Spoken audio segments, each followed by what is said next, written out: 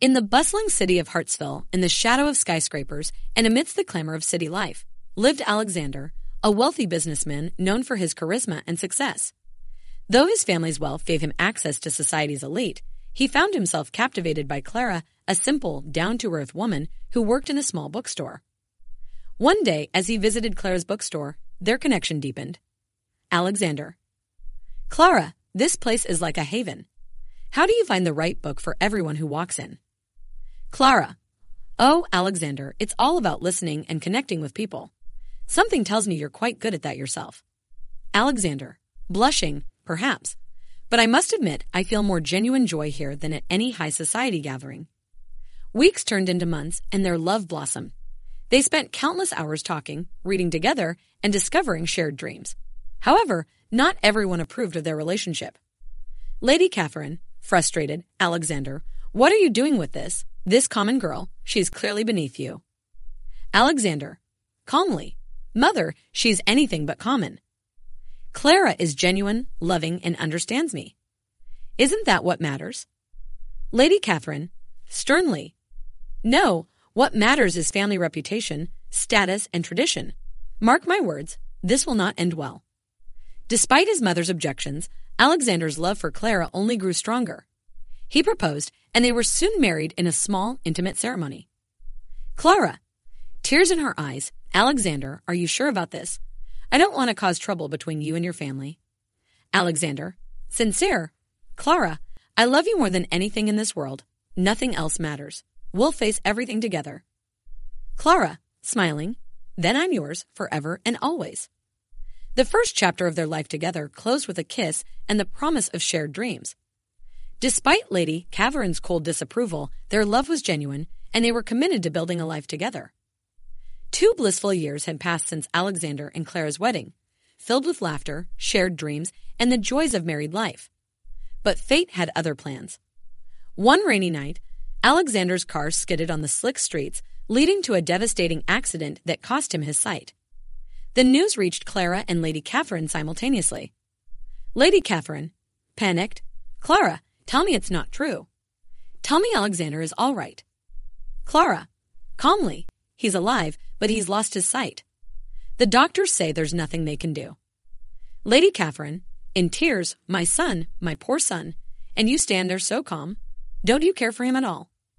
Clara, defensively: Of course I care, but panicking won't help him now. Clara's lack of visible emotion did not go unnoticed by Lady Catherine, who found her demeanor strange. At the hospital, Alexander woke up to darkness, his world forever changed. The gravity of the situation was slowly sinking in. Alexander, frightened: Clara, are you there? I can't see anything. I can't see you. Clara, forcing sadness: I'm here, Alexander. The doctors say you've lost your sight. But we'll get through this together. Alexander, weakly: As long as you're with me, I know we can face anything. Clara, uncomfortably: Yes, of course, we will. Days turned into weeks, and Alexander's recovery was slow and painful. Clara's indifference became more apparent, even though she tried to mask it with a facade of support and love.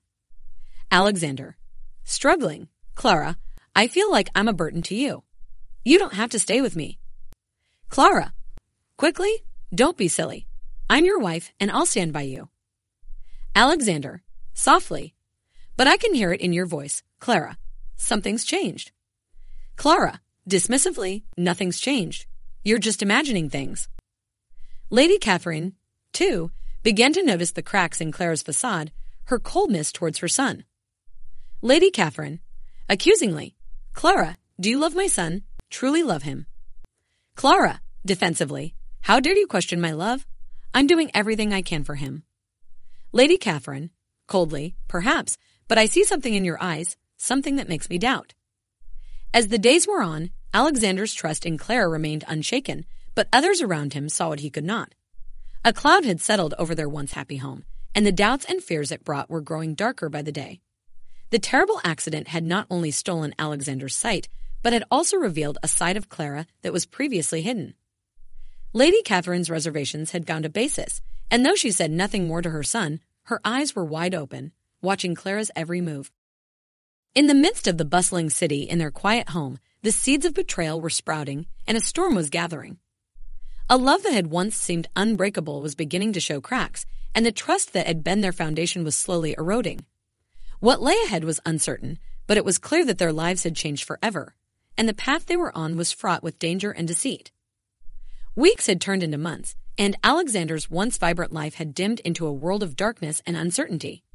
However, in the midst of the gloom, a glimmer of hope emerged. Dr. Simmons, optimistic, Alexander, there's a new surgical procedure that might help you regain your sight. It's delicate and still experimental, but I believe it's worth a try. Alexander, excitedly, really, doctor? Is there truly a chance I might see again? Dr. Simmons, cautiously, there's hope, but I must warn you, the waiting period is extensive and there are no guarantees. Alexander, determined, I'll take that chance. Anything to see Clara's face again. Dr. Simmons, very well, we'll begin the preparations. Alexander couldn't wait to share the news with Clara. Alexander, joyfully, Clara, there's hope. The doctor said I might see again. Clara, unenthusiastically, that's wonderful, dear. Alexander, confused, you don't sound happy. Is something wrong? Clara, hastily, no, I'm thrilled. It's just, well, it's a long waiting period, and it might not even work. Alexander, softly, I know, but it's a chance and I have to take it. Their relationship continued, but the distance between them seemed to grow. Clara's lack of enthusiasm for Alexander's potential recovery did not go unnoticed by him. Alexander, troubled, Clara, you seem distant lately. Is everything all right? Clara, annoyed, everything's fine, Alexander. Stop worrying. Alexander, hurt, but I can feel something's changed between us. Are you sure there's nothing wrong? Clara, frustrated, I said I'm fine. Just focus on your recovery. Lady Catherine's suspicion of Clara grew as well. Lady Catherine, suspicious, Alexander, I know you trust Clara, but there's something not quite right about her lately. Alexander, defensively, Mother, please don't start this again. Clara's been nothing but supportive. Lady Catherine, softly, I know. I just want what's best for you, my dear boy. During the waiting period, Alexander's longing for his previous life became more acute. He found himself reminiscing about the times before the accident. Alexander, reflectively, I miss seeing the sunrise, Clara. I miss your smile, the way your eyes light up when you laugh. I feel like I've lost a part of myself. Clara, impatiently, you'll get used to it, Alexander. Life moves on. Alexander, disheartened, but I don't want to get used to it. I want my life back, and I want you to be a part of it as you were before. Clara, avoiding, and we will, in time, just be patient. The more Alexander hoped and dreamed of regaining his sight, the more Clara's indifference became apparent. The surgery was a beacon of hope for Alexander, but it seemed to be a point of contention for Clara. In the midst of his physical and emotional recovery, doubts began to plague Alexander's mind. Clara's lack of enthusiasm, her dismissive comments, and the growing distance between them weighed heavily on his heart. The glimmer of hope that had briefly lit up his world was now tinged with uncertainty. The waiting period was not just a test of his physical endurance, but a trial of his trust and love. Something was amiss, and the shadows of doubt were growing longer and darker, threatening to overshadow the delicate hope that had ignited in his heart. The days grew longer for Alexander as he awaited the delicate surgery that could restore his sight. His world had already been turned upside down by his blindness, but stranger still were the occurrences that began to haunt his daily life. One evening, while Clara was in another room, he heard something unusual. Alexander, alarmed, Clara, is there someone else here? Clara, calmly, no, dear, it's just the delivery man. He brought the package I ordered. Alexander, suspiciously, I heard someone's breath, and it wasn't yours. It sounded different. Clara, dismissively, you must be mistaken, darling. It's just your imagination playing tricks on you. Alexander, uneasily, maybe you're right. But as the days wore on, the mysterious happenings continued. Alexander would smell an unfamiliar perfume lingering in the air, hear a soft laughter that wasn't Clara's, or sense a presence that just didn't seem right. Alexander, disturbed, Clara, I've been smelling a strange perfume lately. It's not yours, is it? Clara, annoyed, why would you even ask that? You know my sense. It's probably just something from outside. Alexander, frustrated, no, Clara, this is different. It's inside our house and it's unfamiliar. Clara, irritated, you're just being paranoid, Alexander. It's nothing. Alexander, hurt, I'm not paranoid. I know what I sensed. Please don't dismiss my feelings. Clara, sighs, all right, I'm sorry. It's just, I think you're overthinking things. One night, as Alexander lay awake, he heard the soft murmur of voices. Unable to shake the feeling that something was off, he confronted Clara the next morning. Alexander, serious, Clara, I heard voices last night. It wasn't a dream. Someone was here. Clara, frustrated, enough, Alexander. It was the TV. I fell asleep watching a late-night show. Alexander, determined? No, Clara, this was different. It was real and it was close. Please don't lie to me. Clara, defensively, I'm not lying. You're letting your imagination get the best of you. There's no one here but us. Despite Clara's dismissals, Alexander's trust began to waver. Yet he held firm to his belief in Clara, unwilling to think she would betray him. Alexander, softly, Clara, I trust you. I love you, but something isn't right and I need to know what it is. Clara, tenderly, I love you too, Alexander. But there's nothing wrong. Please trust me. But the mysterious happenings didn't stop. Unfamiliar sounds, strange scents, and a persistent feeling of unease continued to gnaw at Alexander's heart. Lady Catherine, concerned, Alexander, my dear boy, is everything all right? You seem troubled. Alexander, tiredly, I don't know, Mother. Strange things have been happening, and Clara's acting differently. Lady Catherine, gently, have you considered talking to her openly about your feelings? Alexander, resigned, I have, but she dismisses my concerns. As the days turned into weeks, the mysteries grew, and so did Alexander's doubts. A seed of uncertainty had been planted, and it began to take root, threatening to crack the solid foundation of trust that had once been unshakable. The love that had blossomed between two unlikely people was now being tested by something hidden in the shadows, something neither of them could quite grasp. The truth remained elusive, and the fear of betrayal began to creep into Alexander's heart. The shadows of doubt continued to loom over Alexander, and it became increasingly difficult to keep his concerns to himself. He needed someone to confide in, someone who might understand his fears. It was with a heavy heart that he turned to his mother, Lady Catherine, for counsel. Alexander, troubled. Mother, something's been happening that I can't quite explain. I've tried talking to Clara, but she dismisses it all. I hear strange voices, unfamiliar scents linger in our home, and Clara, she's changed. Lady Catherine, concerned, my dear boy, these are grave matters indeed. You must be careful. Perhaps Clara is not being truthful with you. Alexander, defensively, Mother, don't say that. Clara loves me, and I love her. I'm sure there's a reasonable explanation. Lady Catherine, gently, I know how much you care for her, Alexander, but remember, love can blind us to the truth. Have you considered that she might be cheating on you? Alexander, shocked, what? No. Clara would never do that. I trust her. Lady Catherine, softly, I hope you're right, Alexander. But these signs, these changes in behavior, they are often indicators of betrayal.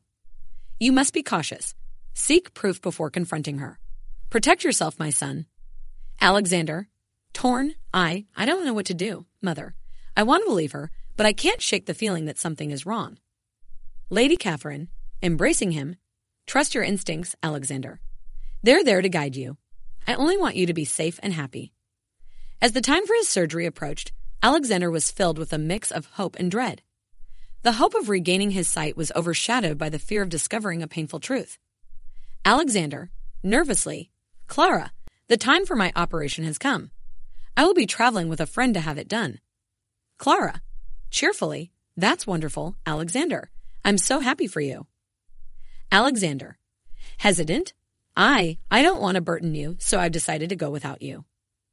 Clara, surprised, oh, are you sure? I can come with you. Alexander, firmly, no, Clara, stay here. I need to do this on my own. Clara, slightly disappointed, all right, if that's what you want. I'll be here waiting for you. Alexander, softly. Thank you, Clara. I love you. Clara, kissing him. I love you too. Take care of yourself. With a heavy heart, Alexander departed for the operation, torn between the desire to see again and the fear of what he might discover. The seeds of doubt planted by his mother were growing, and the love that had once been so strong was now shadowed by suspicion. His mother's words echoed in his mind. Seek proof. Protect yourself. But how could he? How could he doubt the woman he loved? How could he suspect her of betrayal? As he traveled, his thoughts were a whirlwind of confusion and despair. The operation that should have been a joyous occasion was now tainted with uncertainty. The time had come to face his fears, to confront the truth, and to discover what lay hidden behind the mysterious happenings in his home. It was a journey filled with trepidation, a path that could lead to healing or heartbreak. But whatever awaited him, Alexander knew that he had to face it. The truth, no matter how painful, was better than living in the shadow of doubt.